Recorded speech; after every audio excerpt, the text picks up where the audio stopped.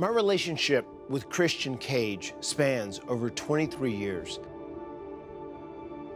We broke in to the big time at the very same time, and in a lot of ways, we made one another's careers because we had so many historic matches together.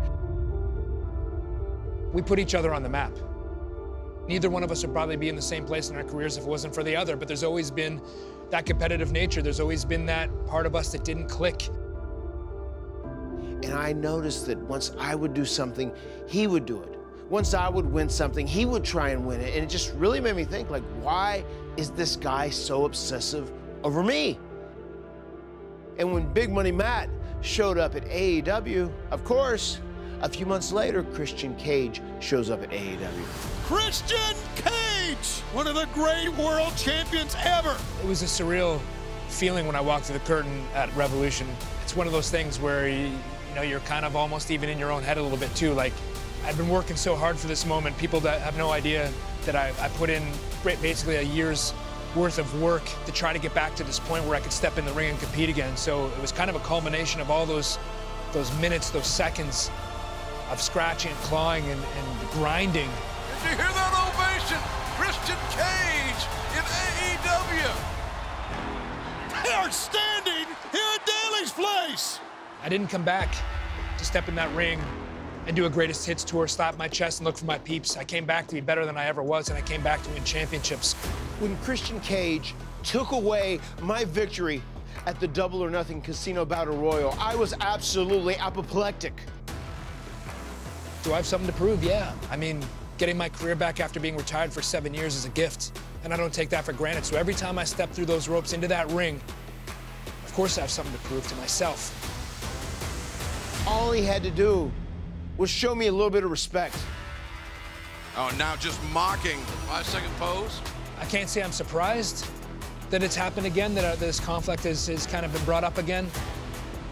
I was happy to leave the past in the past, but I just think it's never going to happen. Yeah, they locked me in a cage. It was, you know, some mental warfare, trying to scare me into retiring, and then Matt handed me some half-assed check. We've been friends, we've been enemies, but I would think after 23 years of doing what we have done together, you would have at least an iota of respect for me. You showed that you have no respect for me. You have no respect for the industry. You have no respect for the pecking order at AEW. And when you turned on me and you eliminated me, you signed the end of your deal, the end of your career. How have I changed? That's the beautiful thing about me. I haven't changed. I'm the same old asshole that I've always been. See, and I'm fine with that. I'm okay with it. Either you like me or you don't like me. It's fine. That's the way that I've always been. And that's how I keep an even keel. But Matt Hardy, see, Matt's a different animal. Matt's insecure. He needs people. He needs that pat on the back. He needs people to tell him how good he is. That's why he's surrounded himself with the HFO. This match between myself and Christian Cage is, of course, going to be a fair fight. I can ensure that the Hardy family office will not interfere.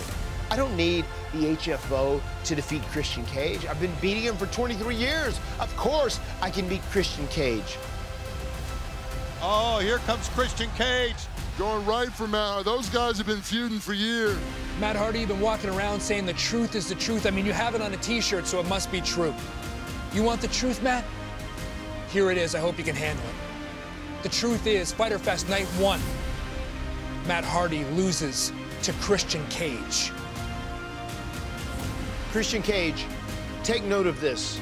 We are two of the only people that have fought on huge global televised events over the course of 4 decades. I beat you in the 90s, I beat you in the 2000s, I beat you in the 2010s, and now I'm gonna beat you in the 2020s. And you will learn to respect Big Money Matt. And when you say my name, you will say my name with reverence, because this disrespect you have shown me since coming to AEW, it all ends at Fyter Fest Night 1 when Matt Hardy kicks Christian Cage's ass.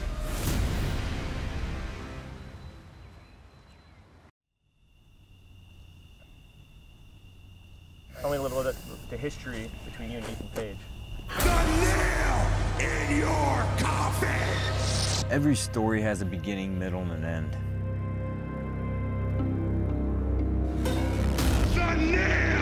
in your coffin! Hell, it was like my 6th match. I was gonna wrestle Ethan Page, and I showed up, and I didn't even know who the hell he was. The nail in your coffin! And I knew that just pissed him off. The history, the bad blood between All Ego, Ethan Page, and Darby Allin runs so deep. The nail in your coffin! Now, it's my return to you. Darby Allin, you're not done with me. My goal is not to beat Darby Allin. My goal is to exterminate Darby Allin. I threw him down those steps. He came back. I threw him into the crowd. He came back. Hell, even on the independents, I busted his head, broke his elbow, and then he shows up in AEW? This is a very conflicted, unique young man. You were the big fish in the little pond. Really? And the fact that I made it to AEW before you couldn't stand. Ethan Page is all elite. The Coffin match is gonna cripple Darby Allin mentally. The nail in your coffin! You asked for this match, Ethan. Every time you go up for a coffin drop, you're gonna think of me. What more am I gonna have to prove to you? Every time you even think about doing a coffin drop, you're gonna think of me. I'm just ready to return the favor, Ethan. And every time you do a coffin drop, you're gonna think of me laying you in the coffin and closing it shut on your confidence forever. Darby Allin, Ethan Page. This story is over. The nail in your coffin!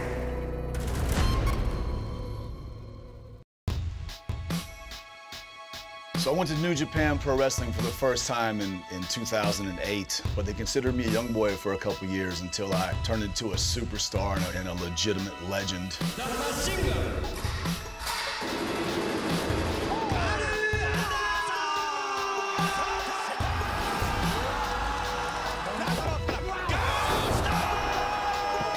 Won the IWGP Tag Team Championships 4 different times.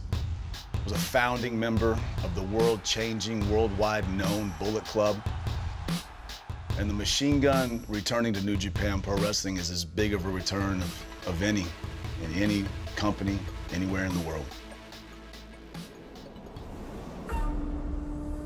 So Japan as the country was like a second home to me.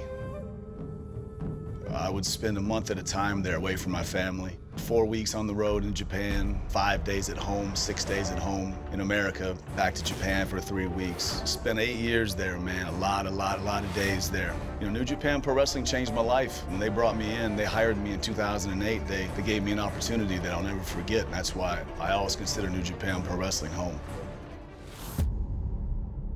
I've known John Moxley for 20 years. Then we grew together. We went to different companies together. We've known each other for a long time. We know each other as performers for a long time. From the Independence in Cincinnati, Ohio, to the stage of night 1 at Fyter Fest in Austin, Texas, live on Dynamite. Listen, he's a great performer, a hell of a wrestler, but it makes me sick, man, that he's got the IWGP United States Championship. The Machine Gun spent 8 years in New Japan Pro Wrestling. How many times did Moxley go to New Japan Pro Wrestling? 8 times? It's time to bring the IWGP United States Championship back home to the elite. The 8 years I spent in New Japan Pro Wrestling, the 7 or 8 New Japan Cups I was in, all the G1s I was in, man. I went to the G1 Final 2012. That's what makes this difference in this match, man.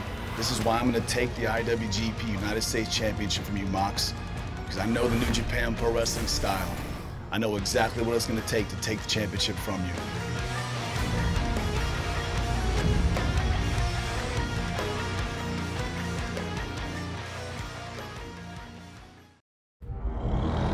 That is the most intimidating stare in all of AEW. Just unmitigated power, the savagery, the brutality of Miro. My God! He's got the waist lock cinched in. Darby's bent in There's half. nowhere for Darby to go. We've got a new champion.